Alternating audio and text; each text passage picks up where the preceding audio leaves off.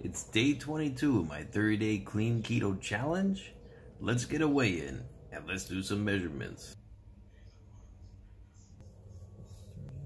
So I gained almost a pound from yesterday, but when I took my measurements, I lost a whole inch off of my waist from last week, which means we're making a lot of progress here. My body composition is changing. I'm increasing muscle mass and losing fat. So yes, the scale is going up a little bit, which is a good thing in disguise. It's time to get some breakfast in. Let's get some breakfast. I've got some eggs here with sausage, mozzarella cheese, and Parmesan cheese. I'm gonna put some hot sauce on it and mustard. Mustard was delicious. I tried it yesterday. Don't knock it until you try it.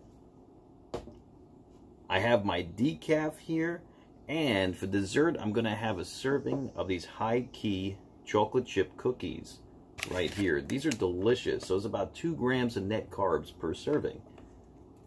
So I'm gonna have this. I have to run some errands today. I have to go to the post office to ship out some prizes for my live stream the other night. I also have to pick up some items from Aldi, some bare essentials.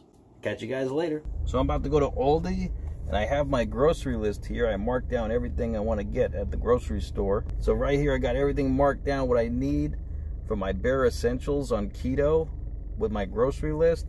Again, if you guys want this grocery list, I'll send it to you free, a free PDF. I'll email you this PDF that I created. Definitely a game changer right here. Just shoot me an email, I'll send it right over to you. I actually got it laminated, so it's pretty cool to get it laminated. Let's see what we can get. Let me show you what I picked up from my grocery list at Aldi today.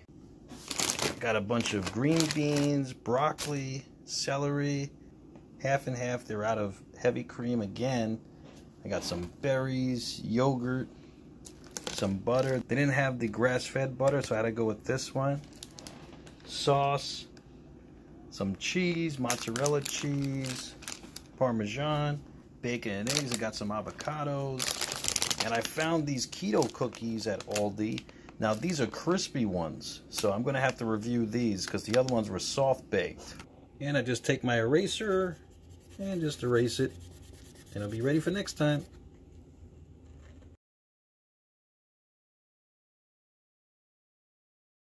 So I had a pretty good day today. For dinner, I had some pork chops with green beans. It was delicious. And for a snack, I had one of these Quest protein chips with 4 grams of net carbs per bag, so it's pretty good. And I'm gonna call it a night. I had a good night tonight, and I want to thank you so much for joining me on my 30-day clean keto challenge.